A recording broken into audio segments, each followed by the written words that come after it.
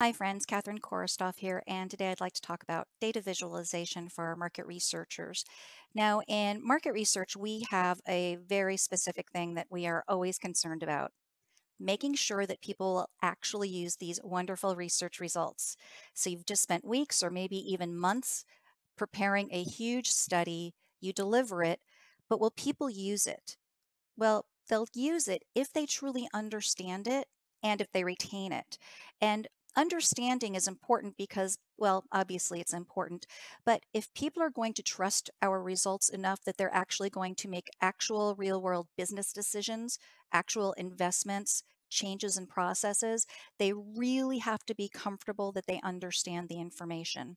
So comprehension and retention are both really important.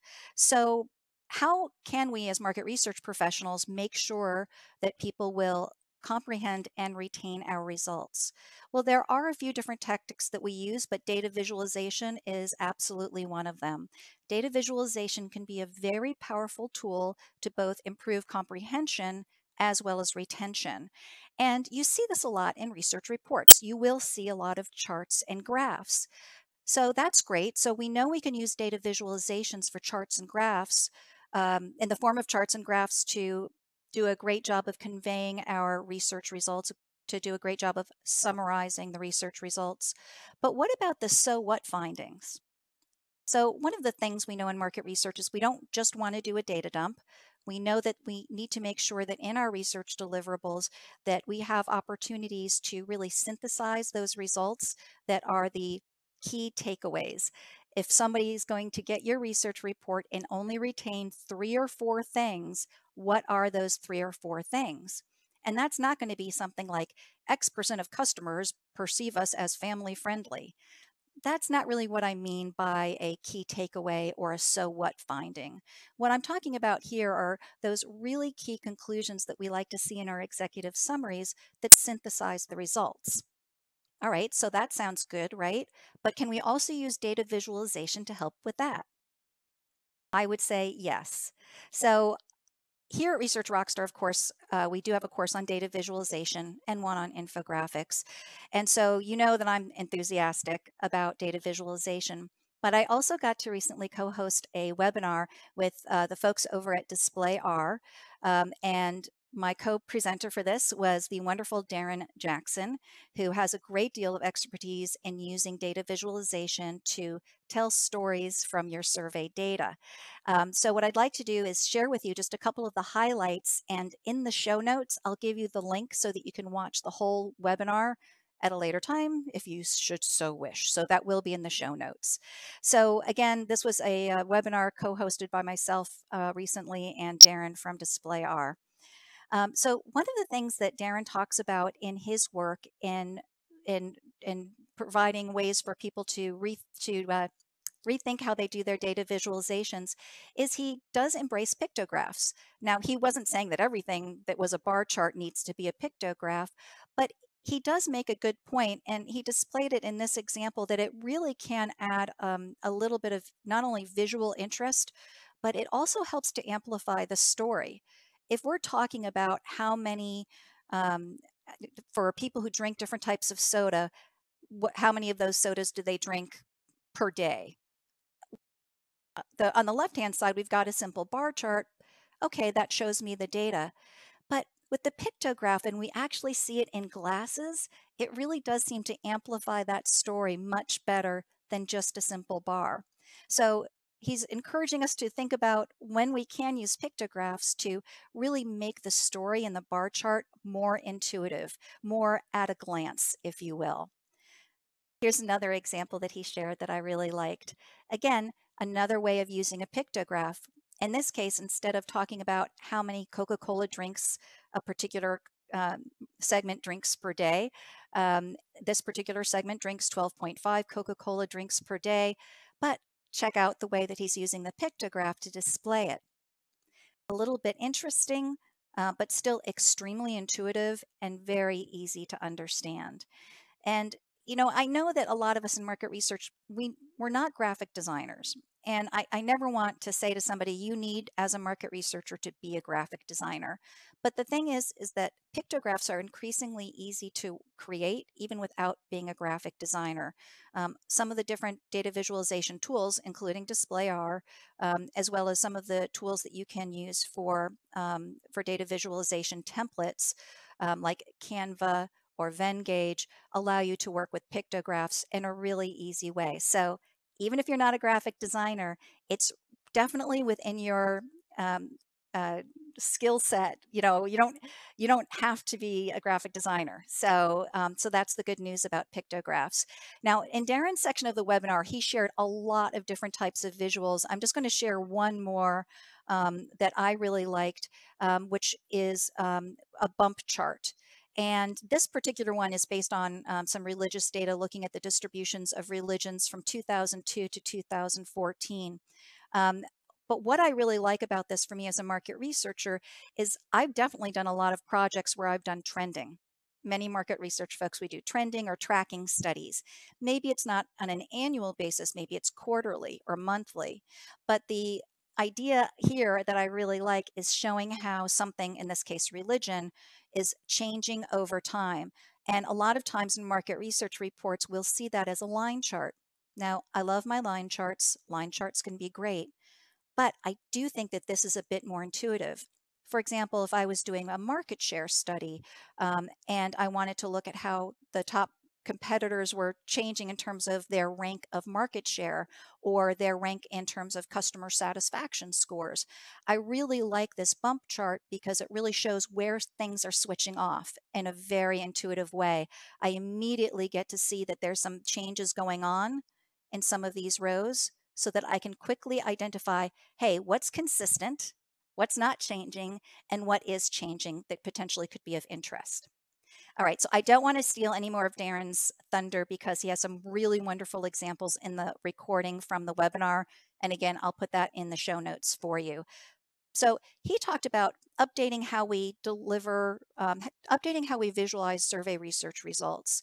Then I came in to talk about, now, in addition to that, can we update how we convey our so what findings?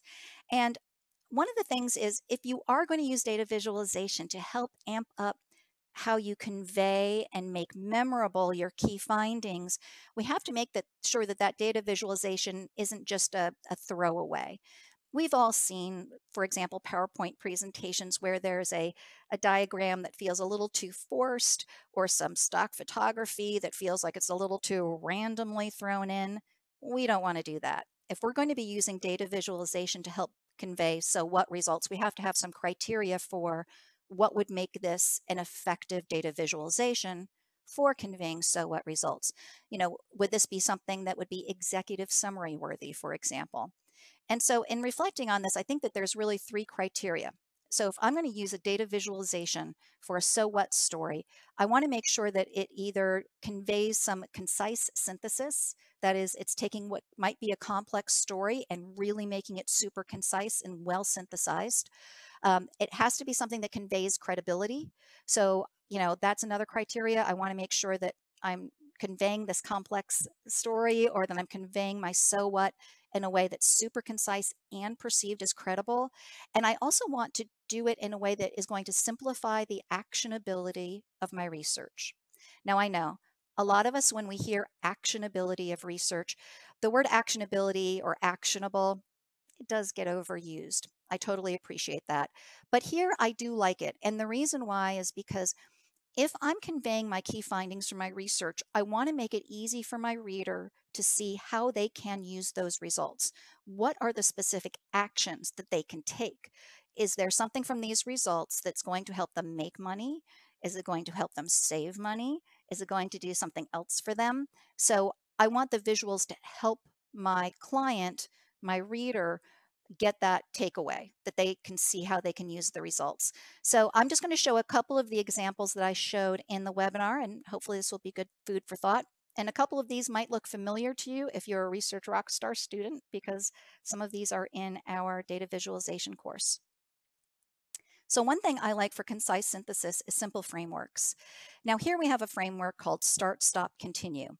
And if you have an MBA or worked with any management consulting firms at any time in your life, this will probably look familiar. The start, stop, continue model is a very common framework that's very familiar to business people. Um, the good news is that means that if you are delivering your research results to a business executive, a chief marketing officer, the CEO, other top executives, they'll have been familiar with this framework. So I know to us it might look really simple, but that's the beauty of it.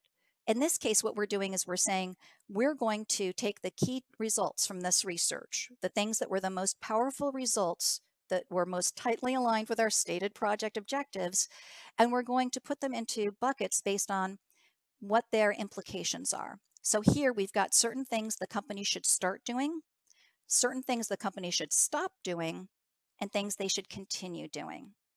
Again, a very simple model, but simply by mapping some of the key results into those three categories, we're making it easier for somebody to see, oh, I can see what the actions are that I can take with this research result, with these research results. So it really speaks to not only leveraging their existing knowledge of the framework, which makes people happy, right? People like to use things they already know. But it also shows them what the actions are that could potentially be taken. So that makes it powerful. Another part of conveying synthesis for us sometimes is that sometimes in research, we're working on really complex projects. And you might be doing, for example, a survey project that has a few really important hypotheses that you're trying to test. And so now you want to convey that and you want to show how you are taking that complex information and really creating a logical set of conclusions. Well, part of the synthesis can actually come from diagramming those results. And this is something I really find to be a very effective technique. And I've had many Research Rockstar students put this to use to wonderful benefit for them.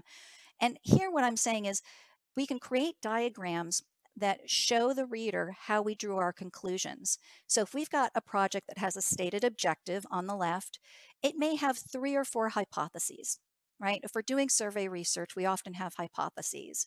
We have a hypothesis that interest in feature X varies by household income, or we have a hypothesis that target market Y is increasingly price sensitive, or we have a hypothesis that our customers are not renewing their subscriptions as much as we thought they would because of issue X. So whatever the hypotheses are, but with a simple diagram like this, we have the opportunity to tell our reader right up front, hey, remember, this was the key objective. These were the hypotheses. And by the way, these were the results. Now here I'm pretending there's going to be exactly 2 results per hypothesis. That may or may not be the case. You might have more data points that address a specific hypothesis. But in reality, probably not many more than 2, right? So if we take that exercise, not only are we showing our client that we have a very credible path, but we can really make sure that they understand that that's how we drew our conclusions. One thing that I do often hear from executives is that when they get research reports, especially if they're getting a research report from a team or a researcher they haven't worked with a lot in the past, it's not always obvious to them how they came up with those key takeaways, those key conclusions. Ouch, right? We shouldn't be making it hard for people, but there is a little bit of skepticism when they're working with a new researcher. Is this researcher making a very logical conclusions? Is the data actually supporting their conclusions? And they don't want to have to spot check for that. They want you to make it easy. And in this case, I'm able to actually say, hey, here's our conclusions. And by the way, here's how we got there. We had an objective, we had hypotheses, these were the results, this is the conclusion. It ensures critical thinking on our part, and it does give the client that confidence, that credibility, that the way that the analysis and interpretation was done was really great. I also want to point out on another totally different way of using data visualization to convey the so what results is that pictures can be great, right? Because data visualization isn't just charts and graphs and diagrams, it's also illustrations and pictures. So here's an example from a template that we include. if you've taken any of our report writing courses, this is in the free PowerPoint template that we give out with that course, with those courses. Um, but something like this can be super effective.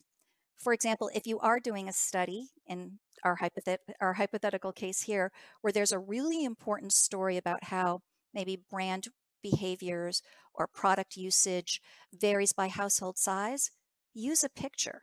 We have a tendency to default to bar charts, but in this simple template, you can see that we've got a one-person household up to a four-person household in our hypothetical case study, and we still have a little real estate on the slide to put in the key findings. All right, what was the thing that varied by household size? I've got plenty of space here to be able to add that in, and it's going to really help amplify the story as compared to a bar chart. Anyway, those are a few examples I wanted to share with you. Again, I do encourage you to watch the recording of the full webinar. I really enjoyed getting to work with Daren. He has so many really cool data visualizations. You really have to check out the palm tree visualization at the end of the webinar recording.